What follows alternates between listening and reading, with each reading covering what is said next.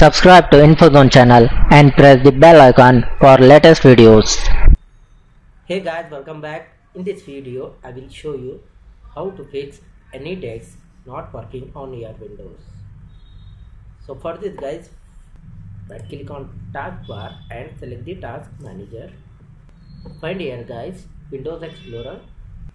Right click on, select the restart and close this format. Next, open the command prompt.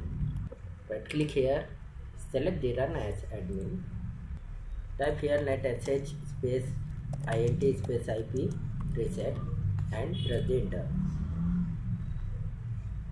Next, type the netsh space winsoft space reset and hit enter.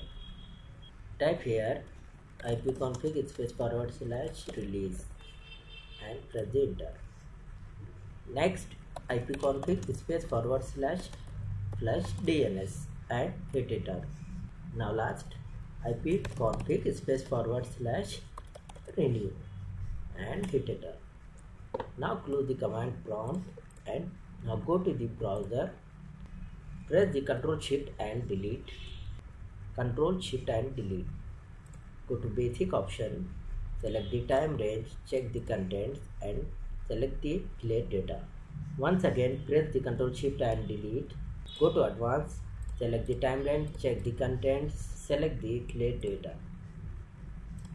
After this, you must ensure you restart your computer. Hopefully guys, it will fix your issue.